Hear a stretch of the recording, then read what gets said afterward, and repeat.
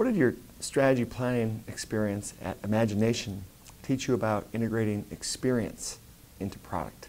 So Imagination is an amazing, amazing company. It was founded in 1978 by a guy called Gary Withers, who had a passion for theatre. So that's really where the business was founded on. He's an incredible designer, very charismatic guy, and for 30 years, Imagination kind of rode up the rankings in the design ranks for design agencies in the UK, and it's now the largest independent design company in the world. And it really built this culture of experience, and that's really so. I mean, it would probably call itself, an experience consultancy of sorts today. And really, that because of this kind of founding on theatre and this passion for the live spectacle, it went on to produce, road shows for large automotive brands, 3D retail environments, pop-up stuff. I mean, a whole load of really interesting things. And I spent nearly a couple of years there, really researching. It was almost like doing a sort of PhD or something. Yeah.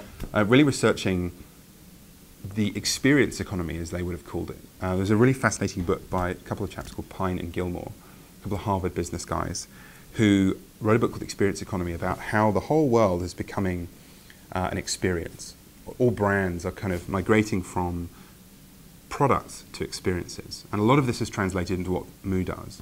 So they talk about an experience economy being a transition from, you basically got a coffee bean, because that's your commodity. Then you've got like the coffee bean in a bag with a brand on it, that's a brand. And then you go into kind of various versions of product like Nescafe, that's the next thing up. And as you go up this kind of hierarchy, things get more and more expensive and the margin increases because there's more work to turn that into different things along the scale. So you get your Nescafe, and then you've got your Starbucks, or you've got your Dunkin' Donuts maybe, which is like a service. So someone has poured this into a cup and they give it to you, and you go from 1 cent to 10 cents to $1 to I don't know, sort of $5 to get a cup of coffee today. And these guys kind of had this theory that experience is where everything's going next, or transformation, they say, is the final frontier, if you like, for people who work with brands.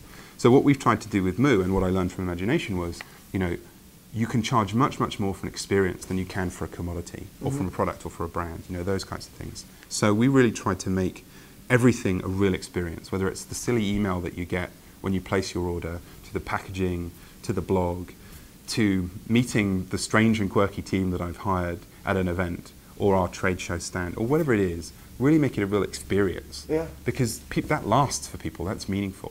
And I think where we need to go to is something transformative.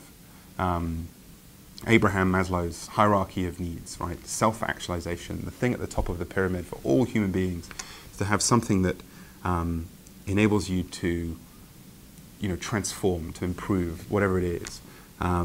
So Moo is continually striving to make a great experience for the customer, but to go on to help them transform, whether that's, so not just enjoy the experience, but the product to be really useful, yes. For them to get a job or to stand out better, or to leave their job that they don't enjoy and to go out into the world and do something. Yeah. So hopefully if we fit in that area of this experience economy, we'll have done a good thing, and hopefully our customers will thank us for it.